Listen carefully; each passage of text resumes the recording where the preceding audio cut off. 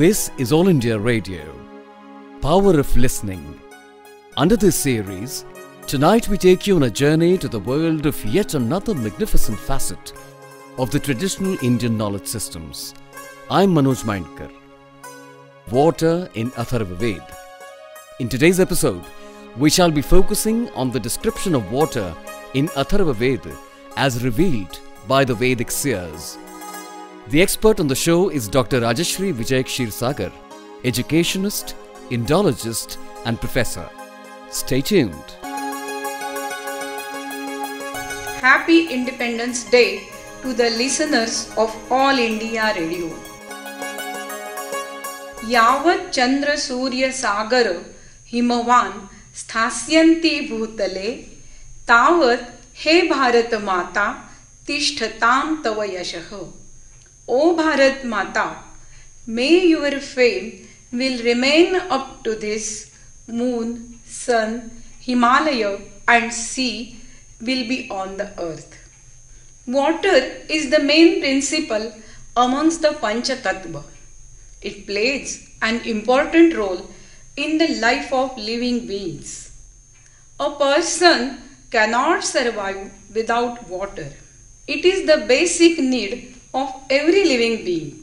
Such waters are described in the Vedic literature, mainly in the Rig Veda and in the Atharvaveda. In these two Vedas, waters are described in various ways. They are called as Devi, mothers and sisters. They have immortality and medicinal properties. Waters are prayed for the medicine. Savita and Agni are born from them. Their sap, rasa, is said to be very auspicious, Shivatama. In the Atharvaveda, waters are deified. It means waters are worshipped as a god, and also we can observe the personification of them. Today, we are going to discuss different mythological aspects of the waters. Salila and Apa are the two Sanskrit synonyms of the water. In some hymns of the Atharvaveda have the description of water and their deity is water. These hymns are known as Apa Sukta. By the name, we know that they are devoted to the waters. Salila is another word. It means water, and according to the name, it seems that the hymns which are counted in this group have the description of waters or deity is water. These hymns are known as Salila Sukta and refer to the natural waters that flow down and also contain the description of waters as deities. Most of the hymns of both of these groups express different types of desires, such as the desire for getting prosperity, for the appeasement of some evil elements or warding them off. In some hymns, we can observe the prayers for long life, for curing diseases, and for warding off difficulties or durita. Some hymns of these groups state the purifying nature of the water. This purification may be of a body or of the soul, means it is inner or outer purification. Following these contents, these hymns are used in various rites, mainly for prosperity and betterment, Swasthayana, as well as for peace or appeasement, Shanti, and in the medicinal rites. While studying these hymns, some interesting aspects of the waters are observed. Let me share some of these aspects. In one hymn, prayers are offered to the waters and they are described in various terms. They are called mothers and sisters of those who perform the sacrifice. Amvayah yanti advabhihi jamayah advariyatam. Amvayah means mothers and jamayah means sisters. Advariyatam means who perform the sacrifice. The close relation of the waters with the sacrificer is clearly mentioned. From the Rigvedic period, waters are called mothers. Additionally, in the Atharvaveda, along with the mothers, they are called sisters of the person who performs the sacrifice. Here, in this hymn, we can notice the personification of the waters. Waters are addressed as a deity with the belief that they have immortality and medicine. Apsu anta amrutam apsu bheshajam means they have immortality. Amrutam means immortality and bheshajam means medicine. A wish is expressed that by praising the waters, the horses become powerful and the cows become rich in milk. Apam ut prashasti bhihi ashva bhavata vajinah gava bhavata vajinihi. Apam ut prashasti bhihi means by praising the waters. Ashva means horses become powerful, vajinah powerful, and cows become rich in milk. Waters are said to mix sweetness in the liquid or in the milk. Madhu means sweetness, means honey. The seer Sindhudvip describes that they are near the sun or the sun is with them. Amohu yaha upasurye va yabhihi sah suryaha. Amohu yaha means these waters.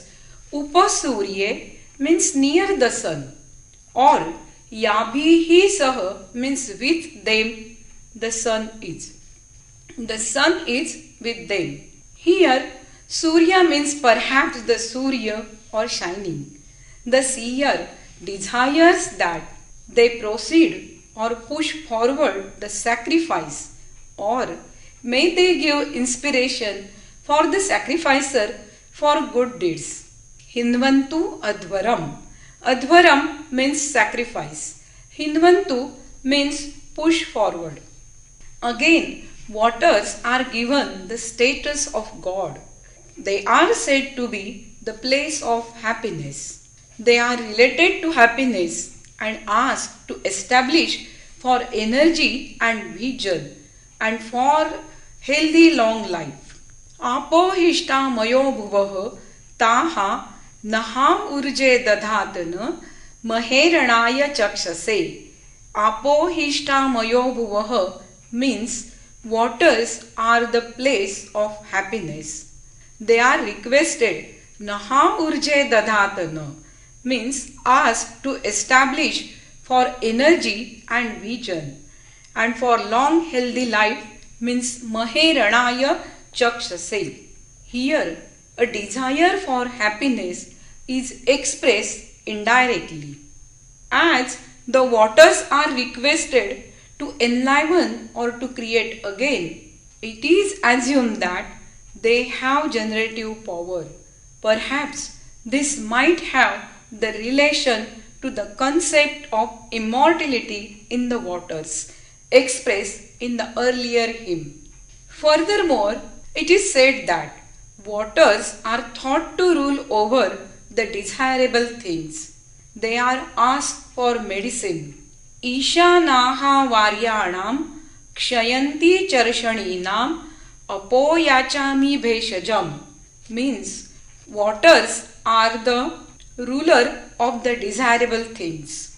This can be said in connection with the expression that the waters are the masters of desirable things and the supporter of the beings. Kshayanti charshaninam, and these waters are asked for medicine. Apoyachami bheshajam. The rapidly flowing waters also are thought to have some purpose for haste, and the seer wants to progress quickly like them. A different notion is expressed in connection with the waters. The natural waters get some anthropomorphic form, having some intention in the mind. The seer desires that the waters may flow to the people of the seer with wealth and health. Waters are called as Devi, which means that they are shining. This Devi word is derived from the root Diva, to shine. These divine or shining waters are requested that may they become prosperous, Sham, and for drinking and fulfillment of the desires. Shanno Devi hi abhishtaye, Shanno bhavantu pitaye. Pitaye means for drinking and abhishtaye means for fulfillment of the desires.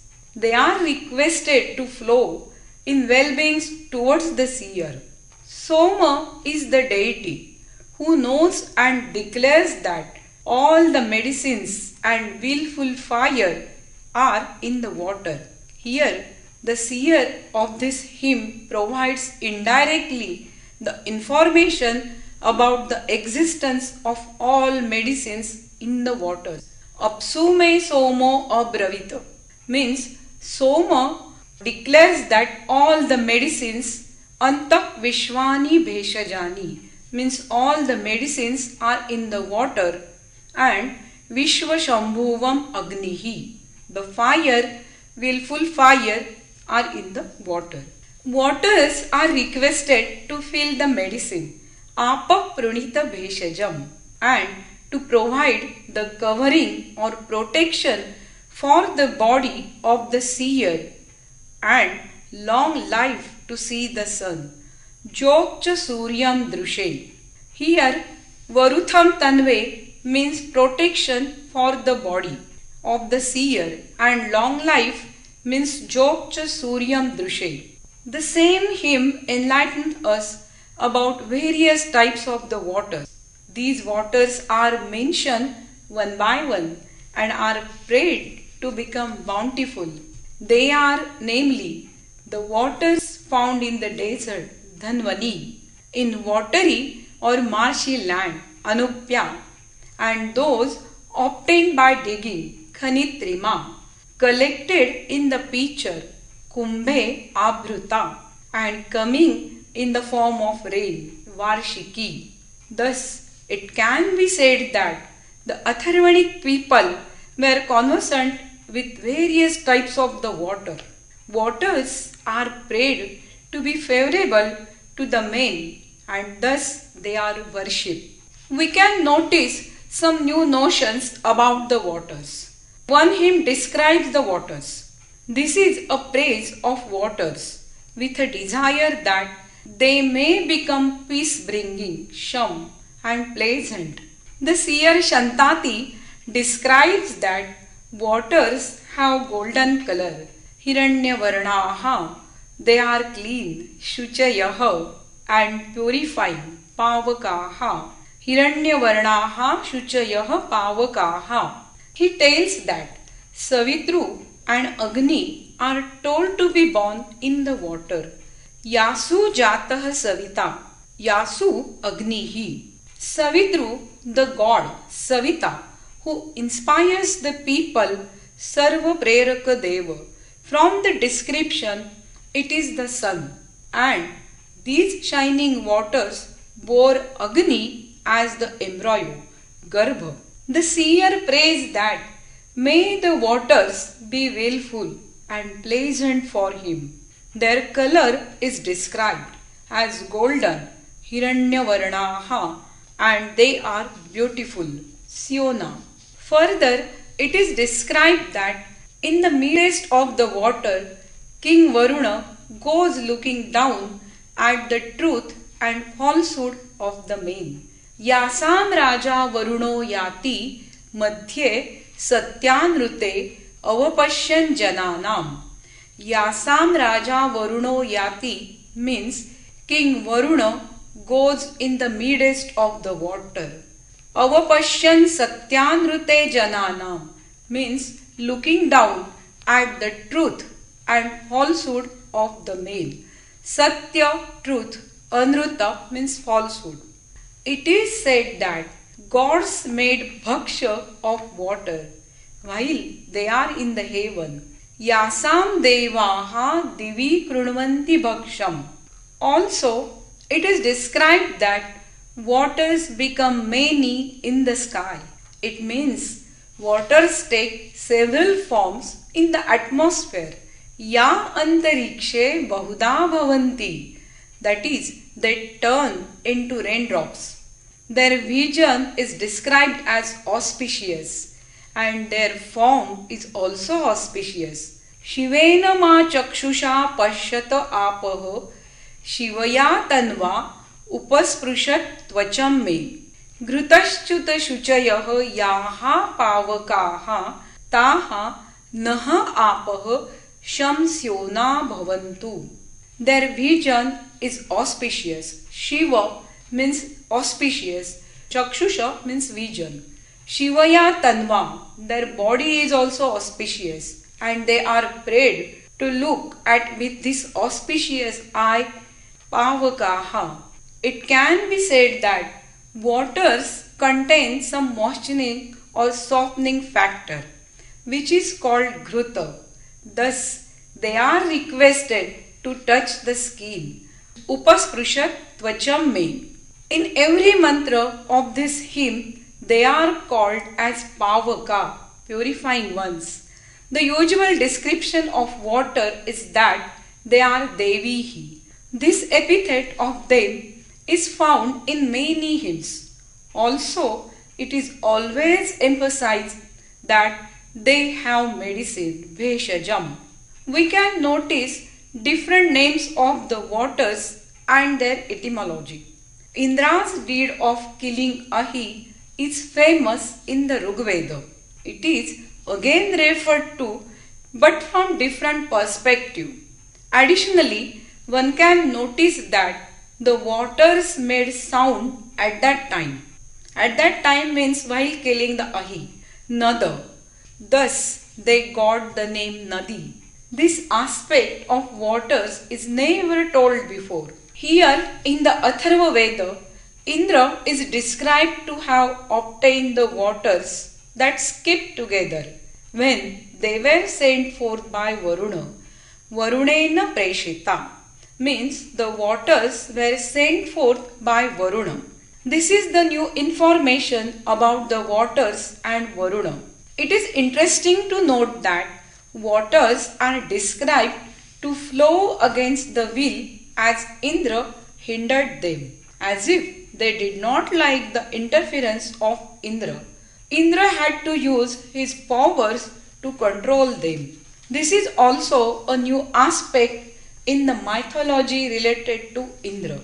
In the Rigveda, it is described that waters are released by Indra and they have flown happily. But here in this hymn of the Atharvaveda, it is described that waters are flown against the will of Indra. It is altogether a contrast description in relation to the waters as found in the Rigveda.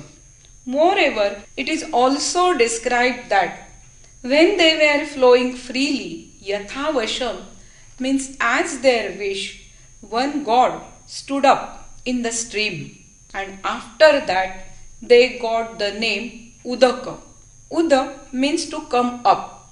This description is mysterious and when they were obstructed, they stood and breathed. They are described as Bhadra and identified with Ghruta. Here, the softness of waters is indicated. They bring prana and splendor, varchas. Waters bear Agni and Soma as they are Apa. At one place, Marus are described as the impellers of the water and they make the waters rich in payasa. They send the rain. The auspiciousness and softness of the waters are described here as well. The waters are described with new epithets such as apas means active and sasrushi means flowing, which indicates their continuous flow. They are flowing day and night, diva, day and night, nakta. They are called devihi or shining.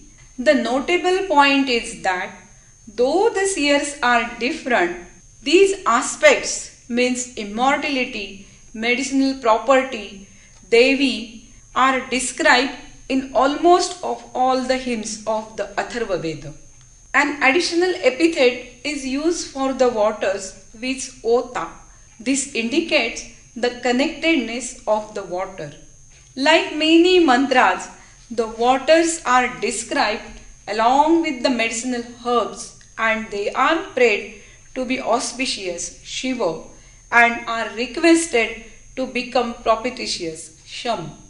Waters have medicinal qualities and this concept is emphasized again in this hymn. The seer describes that waters flow from the mountain possessing snow and come together in the reservoir of the waters. Himavataha prasavanti. Himavataha means the mountain possessing snow. By the description, it is a Himalaya.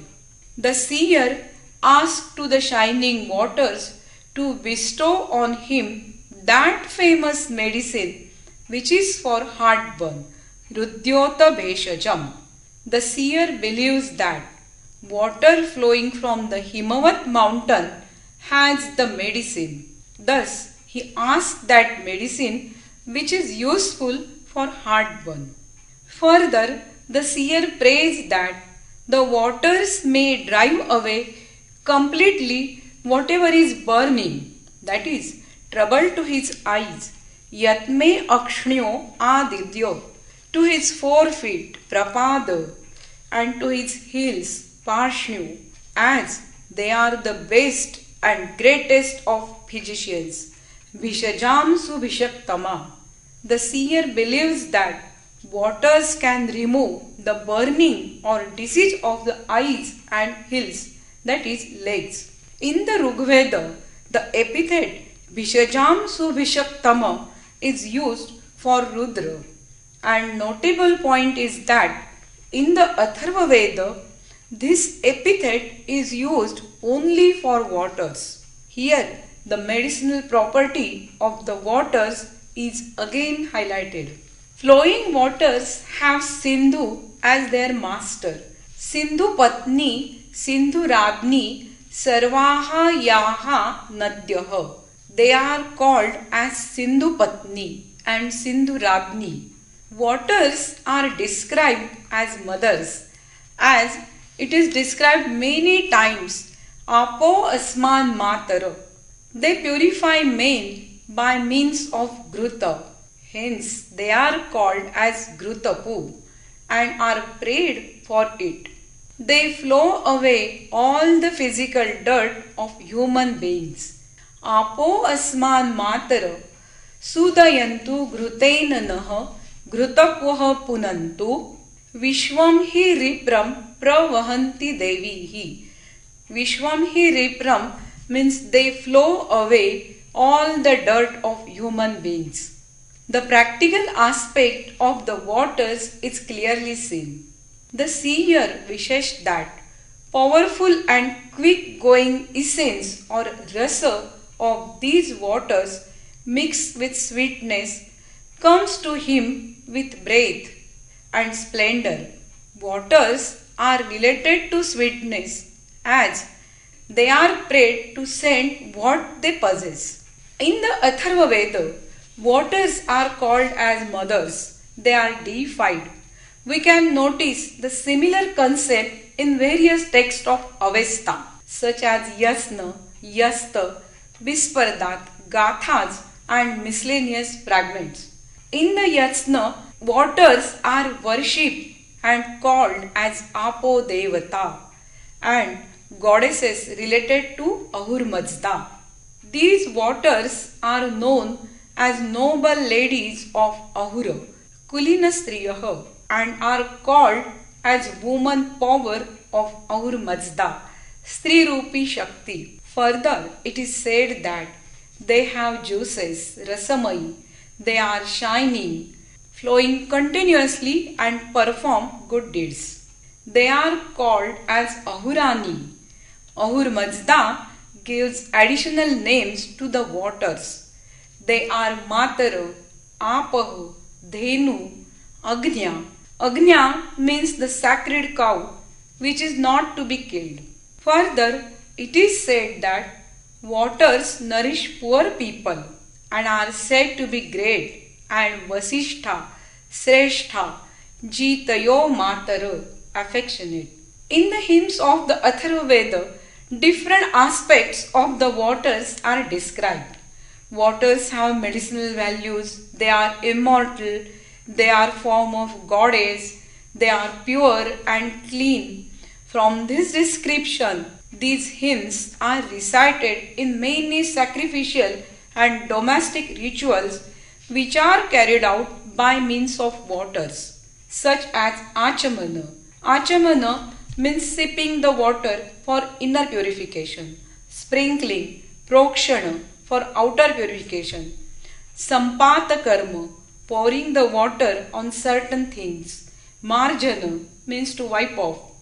Nowadays, we can find some hymns like Apo Hishtha Mayo Bhuvaha, Shanno Devihi, Hiranyavarnaha Shuchayaha Pavakaha are employed in the rituals in relation to the man's life. Also, these hymns are employed in the Vastu Shanta, housewarming ceremony, Upanayana, Vivaha, and in many Shantis related to the constellation Graha Nakshatra Shanti, in the rituals while placing the idols of the gods in the temples, Deva Pratisthapana, and so many rituals which are carried out with water. Thus, it can be said that water plays an important role in man's life as well as in the rituals which he is going to perform in his life. As we have seen, these waters are heavenly. They are called as Devi. They have immortality, medicinal property. But today, what is the situation of the water? Almost all the rivers are polluted. In the Rigveda, in one of the hymns, it is described that once the seer Vishwamitra reached on the confluence of river Biyasa, Shatudri, Satlaj. The flow was very high and the seer was unable to cross the river. At that time, he invoked the waters as mother, Mata, and requested them to give the path for crossing the river. At that time, he gave promise to the rivers that his ascendants will not make the waters dirty. Now it is left to us. Do we, the ascendants of Vishwamitra, keep the promise? We all know the answer of this question. Let us all take oath that we will try to keep the waters less polluted for the well-being of mankind and try to keep the promise given by the seer Vishwamitra to the rivers. Water in Atharvaveda. You heard the 46th episode of our all-new series on traditional Indian knowledge systems, Power of Listening. The expert on the show was Dr. Rajashree Vijay Kshirsagar, Educationist, Indologist and Professor. We hope you enjoyed it. This program was produced by Vinayak and Vinod Kumar. Special thanks to AIR Pune and Randheer Thakur for their contributions. This episode is also available on our official YouTube channel, Akashvani AIR. Be there on the 19th of August, same time, same frequencies. This is Manoj Mainkar signing off from Delhi. Wish you a very happy Independence Day.